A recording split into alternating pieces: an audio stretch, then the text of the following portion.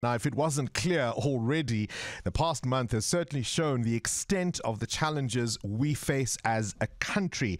The energy issue persists. Corruption, crimes such as cable theft and sabotage have cost businesses, state-owned entities, municipalities billions of rands. You've heard the interviews we've conducted on this show. We've spoken to ministers, we've spoken to CEOs, we've spoken to people leading some of the affected institutions. The Reserve Bank has sounded warnings about where we might go.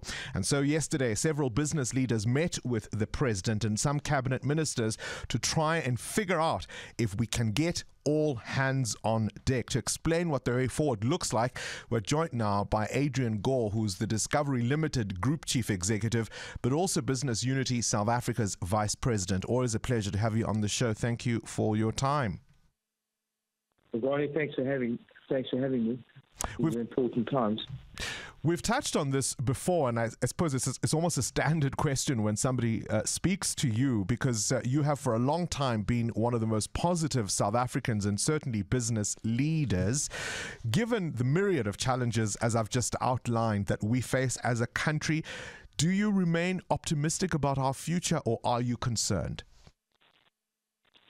I remain of the view the country has considerable potential, and we have to work very, very quickly to make sure we deal with the challenges. And I just don't think this is a time for taking a position on how you feel. This is a time for action and actually getting our hands dirty. And so this initiative we've been busy with the president and the presidency and bringing business together is fundamentally about that, getting a focused approach to dealing with the enablers that are hobbling the country. So we need to move quickly.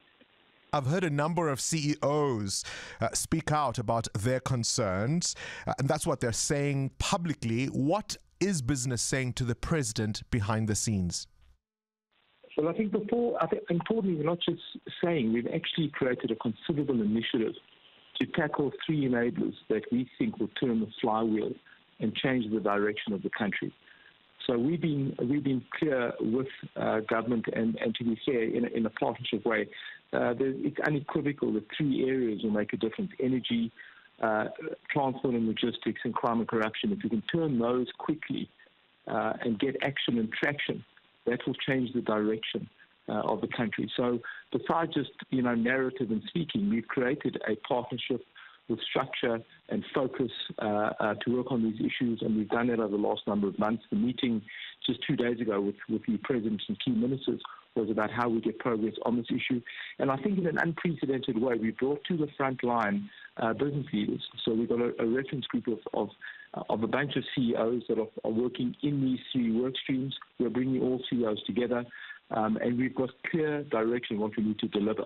So, I think the narrative is one thing, but what we need to do now is deliver quickly.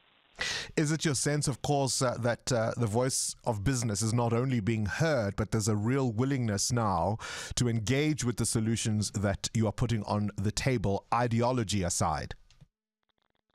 Yes, I think so. I think that once you get into the detail, there's no real disagreement. We've got to get gigawatts onto the grid. We've got to get the road and rail and port system to work, else the economy doesn't turn. And we've got to reduce crime and corruption. We've got to fix these things. So I think once you get into detail, you can start working. The precedent we've used is the delivery of the vaccine. I think the vaccine was a very successful partnership between business and government. And we got that done because we focused on, start vaccinating people on this date. Once you start with that detail, the ideology disappears. So we are clear here what needs to be done. I'm not saying we can do it. We are working hard to do that. But, the good faith of business leaders around the commitment to the country is remarkable. People have come forward at scale to do this. We've got the most senior people in these work streams working. We've got people assisting in power stations. We're working hard. So I think that this is not a time for debates about ideology. I think we need to get traction quickly. Business and government working together and even in discussion isn't something necessarily new, from NEDLAC to the CEO initiative from 2016. But it often feels as if we lose momentum and then we wait for a crisis. You mentioned the pandemic and what emerged out of that. In that moment, again, there was this cooperation and collaboration. But it often feels like once the moment of crisis seems to have gone, then there's a hands-off approach and we lose the momentum. How do we make sure we don't this time? Yeah, I think that's a very good point. I think that when you have a pressure point in a crisis, as a country we tend to deliver, and I think that's a remarkable thing to build on. I think the national state, when things revert, is we go our own ways, and that's maybe it's the way of the world. I think the key issue here, and again, the vaccine is an easier example. There's a clear battle against a pandemic. We need the same pressure points here. We need to make sure we define what needs to be delivered and fight hard to get there. I think the art of this is defining the pressure points in each of these three areas, delivering quickly, making sure we report back on all the issues, and we'll fail on some of them and slip back, but just keep pushing harder. I think if we can keep that pressure point, then that danger of separating disappears. In this regard, I think the breakthrough is focusing on these three things. We know that turning the wheel on energy on these three issues leads to economic growth. Economic growth leads to job creation. That's the broad stability and hope. That's the key issue. That's the broad picture, but let's talk about some of the details. Let's start with energy. We've heard even from the Presidential Climate Commission around what we need to do when it comes to renewables, say by 2030. I mean, this very week we've got less load shedding than we have in quite some time because private sector initiatives are bringing in renewables into the system, and yet we know the message that comes from the politicians seems to be still about coal is here to stay. When it comes down to the details, what are the conversations you are having in terms of helping resolve our energy crisis? I think the issue here is we need gigawatts in the grid right now of what we've got.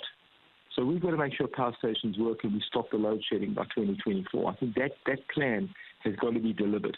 So this at the moment I think is an execution issue. The private sector is remarkably agile. You can see that happening in the pace of renewable energy, and that will continue. And I think we'll see an acceleration in that considerably. And at the time, we will solve the problem. I think our problem is much more short-term. Stop load shedding, make sure the economy can work.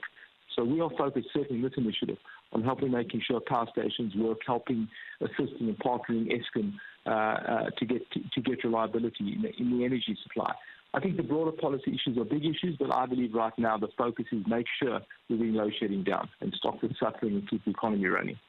I spoke to an executive from Transnet Freight Rail. We know the logistics crisis we face, not only, I suppose, for Transnet, but for this economy. And one of the simple things he pointed out was how a crucial part of that corridor from Durban to Gauteng isn't protected. It's near informal settlements that have mushroomed in the recent while, and all we really need to do is make sure we've got personnel and eyes on that line, something that seems simple enough. Even that isn't being done. Well, that is one of the areas, and as you point out, that is a key issue to getting the economy working and growing. So we've got a work stream on that. Part of that work stream is looking at a freight logistics roadmap, fixing key rail corridors. So there's expertise in business that can help considerably in that regard. And again, I think that business's strength is the depth of resource and skills. We've got companies that are operating in that space, obviously. So these are areas that we're focusing on very, very acutely. We saw the rand tank to levels we hadn't seen before on the back, some critics would say, of our foreign policy missteps. Certainly, South Africa has a lot of explaining to do, and we've been trying to do so. No less than the Reserve Bank governor warning about the impact and what we've seen in terms of investors and ditching our bonds. Have you as business spoken about that issue to government?